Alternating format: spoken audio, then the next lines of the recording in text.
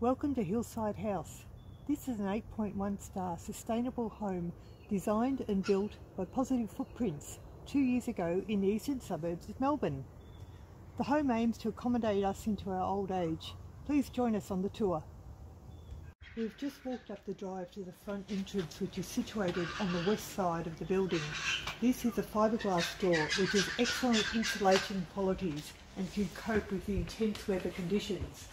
This area has clear-story windows which can be opened electronically, and these doors create a thermal break, also providing insulation. Now moving into the main living area, as you can see, it's open plan. This is an all-electric house. We have fans, LED lighting, split system heating cooling. We have a larger unit in the kitchen area and smaller units in other areas. We've always used a floor lamp in the lounge, so as part of the design we had a power point built into the floor, which works really well for us. The windows are all double glazed, and on a sunny August day like today, the house's sustainable qualities are maximised. The polished concrete floor in the main living areas creates a thermal mass which releases heat into the evening, keeping the house lovely and warm. We've found that if there's any sun during the day, there is no need for additional heating at night. We're very happy with our kitchen and pantry area. Apart from this one large cupboard, we have drawers which we find great for ease of access. With a Decton bench tops, induction stove top, and a very efficient oven and dishwasher. The lighting is also very good, and the pantry area works really well for storage and cooking. This is our second living area. We intend to add a bifold or sliding door to this room at some stage.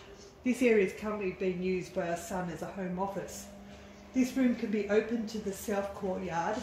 It also has clear-story windows for ample lighting, which can be opened and closed electronically. This room flows through to the main living area and out to the front deck. Both doors have sliding screens, and in addition we have a large automated awning with a weather sensor over the deck, which provides lovely shade in the summer months. This is our master bedroom with north and west facing windows for cross ventilation. We have a fan and a split system. This room has a bamboo floor and a walk-in wardrobe with a solar tube which provides ample light during the day, plus a light switch for the night. Moving to the ensuite, the ensuite is located at the opposite end to the hot water heater, so we have a Redmond valve to redirect the initial cold water from the hot tap to the rainwater tank for water conservation. This area leads to the main bathroom directly in front, 2 bedrooms to the right, and to the left we have the toilet plus a large cupboard. This is the second bedroom and very similar to the adjacent third bedroom. Both have a window plus an external door which lead to the rear courtyard. They have a fan, a split system, electronic opening, clear-story windows, built-in wardrobe and bamboo floor.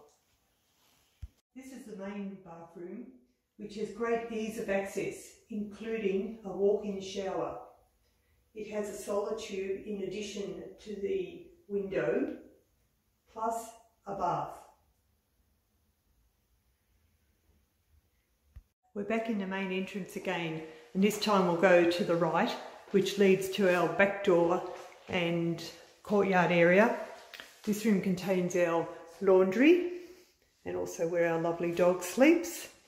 It also leads to our 2-car garage, which has extra storage at the back. The garage also houses our 10 kilowatt LG battery and solar edge inverter.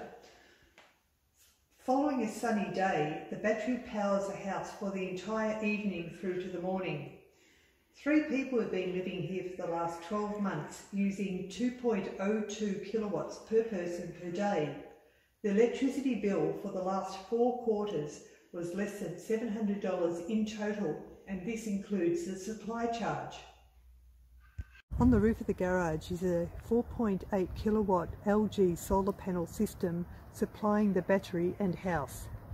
As you can see, we have a light coloured roof to reflect summer heat. We have round gutters which minimise leaf litter, and each downpipe has a leaf trap for ease of cleaning. On the east, you can see the hot water heater and 4 of the 5 split system units for easy maintenance. The angle of the roof has been designed to maximise winter sun and minimise summer sun. During December and January, no sun gets into the house because of this design. We have colour bond eaves requiring no maintenance, and we have a feature tiled wall to add interest to the front deck. The 18,000 litre fiberglass water tank is located behind our garage. It provides cold water to the laundry and to the toilets. It also supplies water to the garden with over 250 metres of trickle irrigation to our newly established Indigenous and native garden. It also supplies water to our vegetable patch and our small orchard. We have one additional feature to show you. We have battery operated blinds which operate individually or all together and can be stopped in any position. We have found these to be terrific.